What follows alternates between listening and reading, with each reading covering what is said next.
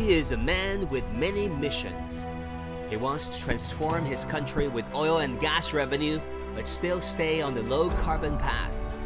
He's raising his voice to make his region a zone of peace, and he's not afraid to articulate his country's independent foreign policy.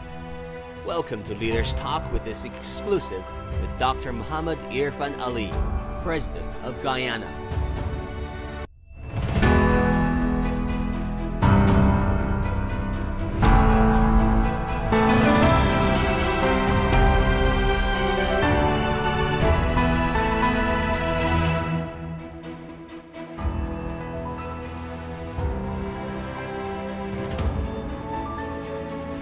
Hello and welcome to Leaders Talk, where we meet leaders, thinkers, and trailblazers. I'm Wang Guan in Beijing. Today we look at China's presence in Latin America and the Caribbean. Is China overstretching, or is the West overreacting? My guest today is Dr. Irfaan Ali, President of Guyana. It's almost 80% forest. It's the only English-speaking country of South America. Its diverse ethnic makeup reflects centuries of colonial rule and social progress in the Caribbean region. Its economy was struggling, and it's about to change. It is Guyana. Records show that as early as 1853, Chinese immigrants set foot on modern-day Guyana. Some stayed after their ordeal, and in nearly 170 years made their mark in the medical field, commerce, law, agriculture, education, and the general infrastructure of Guyana. In fact, Guyana's first president as an independent nation was an ethnic Chinese, the late President Arthur Chung. On October the 1st, 2020, shortly after Dr. Irfaan Ali was elected, he congratulated China's National Day and pledged to strengthen the bilateral relationship on the economic, political, and social fronts. Dr. Irfaan Ali, President of Guyana, it is an absolute honor to have you on our program. Thank you for doing this. Thank you very much. It's my pleasure to be here, and I thank you for welcoming me on your program. How would you describe the current state of China-Guyana relationship? Where is it today? Well, I would say the Guyana-China relationship has been an evolution, and that evolution would have led to many positive outcomes. So it is not a relationship that is built only on economic prosperity. Is a relationship that has a social component. It's a relationship that has a political component. And it's a relationship that has led to the advancement of both countries. As you know, China is an important development partner for Guyana. China is an important bilateral partner. But also Guyana is a country that hosts a lot of Chinese businesses, and not only businesses at a large infrastructure scale, but businesses that participate in trade at a medium size. So the Chinese business community is integrally integrated into the economic and social framework of Guyana. President Ali, recently you remarked that China-Guyana relations are imperishable. And this relationship is based on, quote unquote, our shared ties of blood and history. What exactly do you mean by that? We are not only hosts to Chinese investment. We have people-to-people link. We have the Chinese are part of our country. They are part of the diversity of our country. They are part of the diverseness of our country. They are part of the bloodline of our country. So when I said that, I meant that from a people perspective, from a cultural perspective, from a human perspective, China is an equal part of Guyana because they make up the 6 people. Yeah, I know in the Guyanese national anthem, one line really sticks out to me. That is, one land of 6 peoples, united and free. And of course, Chinese being one of those 6 peoples. In what ways do you think people with Chinese heritage have shaped Guyana to become what it is today over the past years, decades, and centuries? In every area. If you look at the trade and commerce, You will see a lot of Chinese investors and investment in that area, infrastructure transformation, technology, agriculture, cultural integration and transformation, human resource transformation in providing educational opportunities and being part of the economic and social transformation of our country driven on an educational platform. So I would say that the contribution is rich and diverse as the six people of our country. In every area of development, in every area of advancement in the country, you would see Chinese investors or Chinese nationals playing an important part. In our cuisine, we are known in the region to have the best Chinese food, and we have some very elaborate investment in the hospitality and sector, especially in restaurants. So Chinese investment has influenced all aspects of national life. And it's not only national life at the center. You can go to one of the most remote areas of Guyana, or you can go to even areas in the hinterland. Let us look at Letem, which is on the border with Brazil, and it's in Region 9. You will see not only Chinese restaurants, you'll see Chinese businesses, hardware store, retail centers.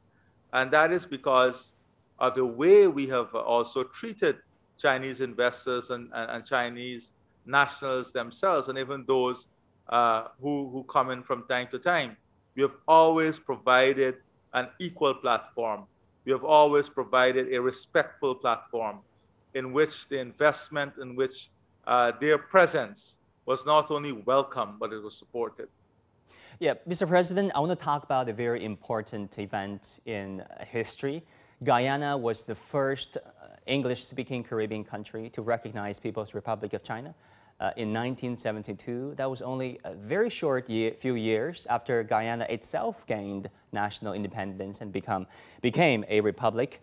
What made Guyana decide to do that? And as the country's current president, looking back, how do you feel about that decision? Well, let me start from the second part of your question. We always value deeply the decision to bring our countries together through diplomatic channels.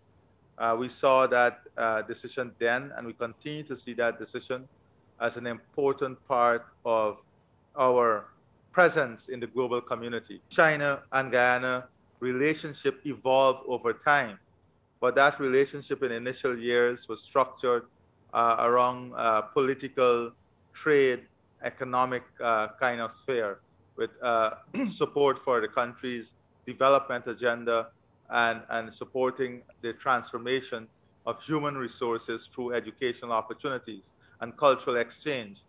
But as time went by and things evolved, Guyana became an important destination, also major partner in terms of the transfer of technology, knowledge, and support for the infrastructural transformation of our country. More recently, we have a Chinese firm as part of the consortium in a new sector, the new oil and gas sector. So in every phase of the development of the country, the presence of China was there and continues to be there. The initial relationship evolved and blossomed into a relationship that has been diverse, multifaceted, and has opened up new channels of cooperation and collaboration and new opportunities for the advancement of the people of both countries. Mr. President, I want to come back to the question of One China principle. We know Guyana was, of course, the first English-speaking Caribbean country to recognize PRC. Some countries, for example, decided to have one of their most senior officials to visit Taiwan against the indignation of Beijing. That has, of course, caused huge controversy and escalated tensions in the region. How important is it, in your opinion, to abide by and stick with the One China principle? Well, we have made it very clear that we continue to respect the One China principle and the One China policy. that is part of our policy agenda. This is our position internationally, and we believe that the One China policy is important for not only for China, but for the stability of the region. But more importantly, we believe that the region itself, as we work in a global community, the region must find ways in which there can be deeper partnership and deeper collaboration so that the zone can remain a zone of peace.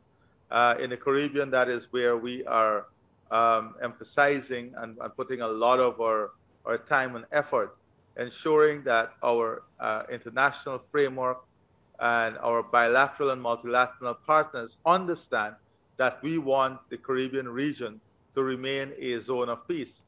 Similarly, I think that what we are seeing in Europe now with the invasion in Ukraine cannot be replicated. The world cannot afford for this to be replicated anywhere. So we have to work on a framework of respect, one in which we ensure that all the partners in specific regions adhere to fundamental human rights principles, and that we support peaceful coexistence, and we don't ignite or provoke any situation that can lead to tension or lead to disunity or lead to situation that can be detrimental to global peace. And the truth is, when the supply chain is disrupted, when we have wars and you have that impact the supply of food, the developing world and the poorer countries face the greatest consequence. And we know how difficult those consequences can be. The developing world has to battle with rising prices for food, fuel, and the inflationary pressure it's putting on the people.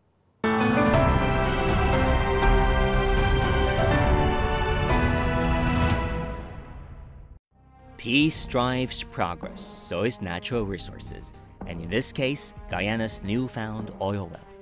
The World Bank expects the nation's economy to surge by nearly 50% in 2022, and such growth will potentially transform people's lives. On the other hand, being vulnerable to climate change, Guyana also strives to reduce its carbon footprint. How will the country bring prosperity to its population without sacrificing the environment? Can China be an even stronger partner?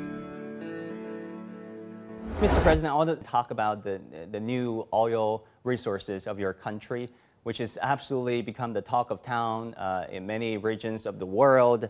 Some estimates put the production output to 11 billion barrels in the past 7 years. First of all, is that a fair estimate?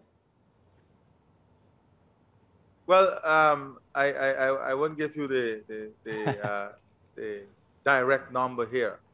I don't have the direct figure as to what is the total production to date. But what I can tell you is that we are going to have a situation by 2027, going on to 2028, where we will be closing in on maybe 1 million barrels per day. Per day. That would make you the second largest oil producer per capita, maybe, after Kuwait. Yes. What that gives us now is the opportunity to build out the other sectors, make the other sectors more competitive, to build a system in the country in which our people can have the best possible education, the best possible healthcare system. Our agriculture can be diversified and competitive. We can build out our manufacturing and industrial sector. We can bring down the cost of energy. We can invest in technological transformation, the transformation of the infrastructure landscape of our country, the building out of a housing program to support the housing need of every single family, whilst at the same time, we are building a strong institutional framework to protect the revenues from this sector and also to ensure the greatest transparency and accountability. And all of this is done through a mechanism that will have an arm's length relationship from the government and political influence. So you're basically saying that you want to prevent the resource boom to become the resource curse, which was the case for many countries in the past. Some people say it's a resource curse. It can be a resource curse. But if you have resource, it can be a curse. And if you don't have resources, it's also a curse. So the problem is never a resource problem. The problem has always been the management of the resources. And that is what is critical. Ensuring that in the management of this resource, there is transparency and accountability to ensure that the system enables the country to develop and widen its economic base. The economic pillars on which the country is standing on must be diversified, and the revenue, you must not go on a wild spending spree. That you have to exercise good judgment. You have to exercise good fiscal responsibility. Your monetary system has to be strong.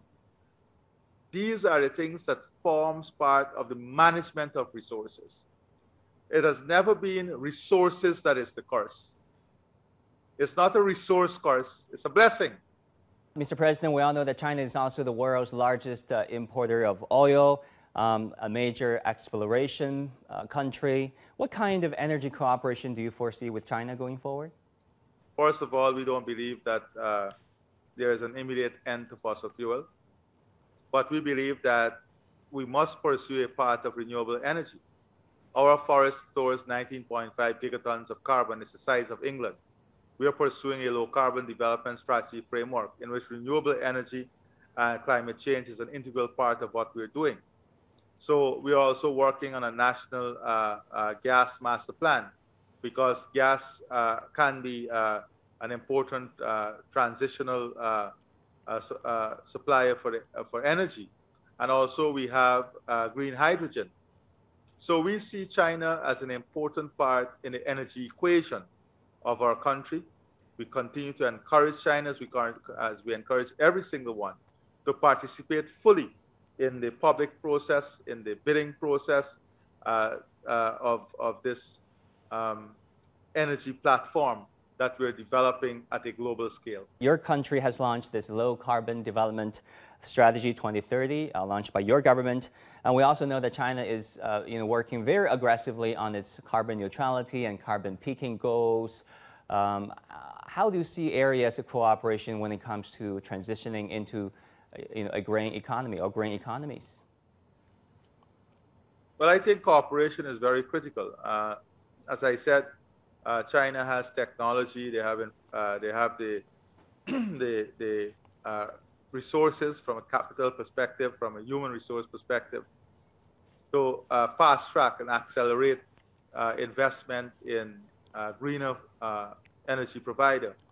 For example, hydropower, solar, wind. What is a great problem of the developing world is the capital costs for some of these alternative energy solution. And what China has to do is to work at a global scale on supporting these alternative energy initiatives. We're also discussing with Suriname the development of an energy corridor that will be linked to northern Brazil. And that itself brings a project at a different scale and magnitude that is integrated into the region itself. In 2018, Guyana added another first to the history of bilateral ties when it became the first nation in South America to join the Belt and Road Initiative. According to official data, the focus of BRI in infrastructure, particularly in energy and transport, expanded to about 73% in the first half of 2022, up from 63% in 2021. In some Western critics' eyes, however, such framework is a tool China uses to expand political influence to African and Latin American and Caribbean countries. But many partner countries would tell you that China's approach is very different from their memory of Western colonization. We know that over the years, many reporters in Western news media described China's economic activities and economic investment, for example, in Latin America and the Caribbean, your country included, as predatory and neo-colonialism. Do you agree? Is that how you feel too, Mr. President? Well, if that was how I felt, I would not have been alluding throughout this interview to our welcoming nature for Chinese investment and investors. And I would not have made the statements that I just made, that we see Chinese investment and investors as an important and integral part of the development and advancement of our country. What we want is exactly what I'm sure China wants. It's for those investments to bring the greatest benefit to the people of our country and also to support the development and advancement of China. So we see the development of our relationship as one that would only get stronger. We see the investment from China as an important part of the investment portfolio and development portfolio of our country moving forward. That is how I see it. Right. In 2021, bilateral trade grew a very impressive 123%, according to the Chinese ambassador to your country, to over $700 million. Going forward, in what areas or sectors do you see opportunities for new partnerships with China? Well, you know, there is a lot of opportunities in Guyana, and China is participating from the services and construction sector, and not only public sector construction. You see more Chinese firms now participating in construction from the private sector. So the services industry, the construction sector, agriculture is an important area. We're seeing more Chinese interests also in agriculture and hospitality, bigger interests, more large-scale type of interest, technology transfer, the knowledge economy. Those are areas in research and development, building out of the healthcare system to meet regional requirement. Outside of all of this, of course, we have the oil and gas sector. We'll be auctioning off a number of new blocks closer to the end of this year. And we are hoping that many firms from across the world would participate in that process. We have a gas to shore project now, and many Chinese firms are engaged in that process, in that bidding process for the gas to shore. So the Chinese investors and investment is already in many of these areas. But these are some of the areas that you will see more attractive in the future, because we are going to be an integral part of the food security system of the region also. Right. Over the years, China has been trying to provide the world also with a thought leadership, if you will. We know this BRI, Belt and Road Initiative, which is also an action plan, a community of shared future, and also President Xi Jinping's most recent Global Development Initiative. How do you look at the merits of those Chinese solutions in solving the problems of our world today? Because earlier on, you said we need to take a different approach and a different format to solve many crises of the world. So let's examine some of the global crises that is of interest to everyone today. We have a climate crisis. We have an energy crisis. We have a food crisis. And we have, if you want to put it this way, we have a crisis that has always been with us, the inequality crisis. Those are the type of crises that the world is faced with. The developing world has a rising debt to GDP ratio. We have rising inflation as a result of conditions not created by us. Climate change. If you look at the Caribbean, we have contributed the least to the issue of to the detrimental effects of climate change, but we face the worst effects. You look at the food security, it is the same thing for the developing world. We contribute the least to the problem, but we are faced with the greatest impact as a result of the problem. Energy, developing world, many countries still are not energy secure. Many countries, a high population, a high percentage of the population still don't have access to electricity. You don't have access to power. You don't have access to technology. You don't have access to technology. You don't have access to the transformation.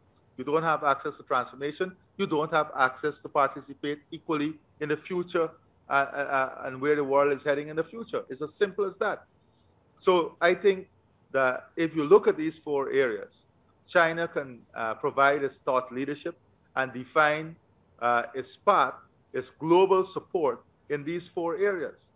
And once we're able to have a clear direction and a clear vision as to the thought process and the support that China will give in these 4 areas, and how they can build a new system. I don't want to say a new world order, because that is just a slogan. How we can build a new system that support the world, especially the developing world, in addressing these areas. Going forward, how do you want to sustain and grow this relationship between China and Guyana? We are both committed to growing this relationship. We are both committed to building this relationship. And once we continue to involve people, once we continue to put people at the center of expanding and building this relationship, once we continue to invest in future generations, that is why I keep coming back to the theme of technology transfer, knowledge transfer, opening up these areas, cultural exchanges, then the relationship would only get stronger. It cannot get weaker.